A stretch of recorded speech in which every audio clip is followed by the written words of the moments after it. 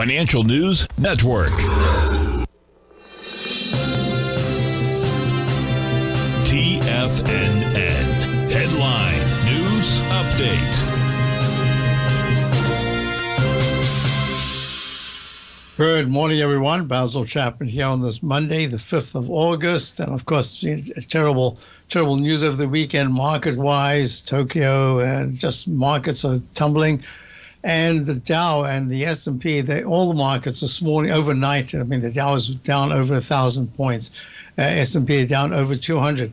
But there are some good signs here. And one of the things that we're looking at is, look, if we go to the VIX index, the volatility index hit a high this morning of, if I can just get this right here, VIX.X, there you go. The VIX index, I said there you go, but there we don't go. Don't waste time. Let's get this again. VIX.X is, why does it not type it in there?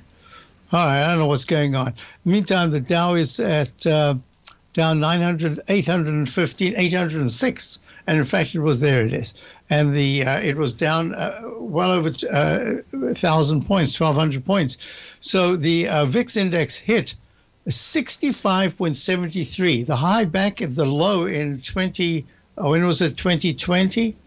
Let me just give you this exact number. This is the March 2020 at the market low. This is the COVID low.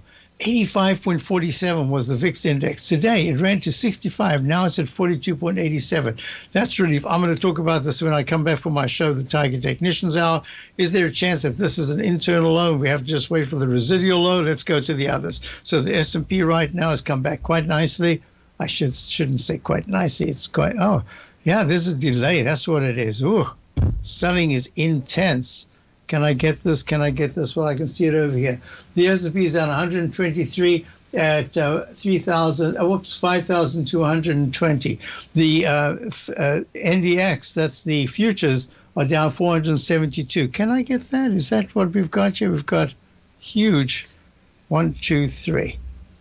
Is that going to come? No. Yep, there it is.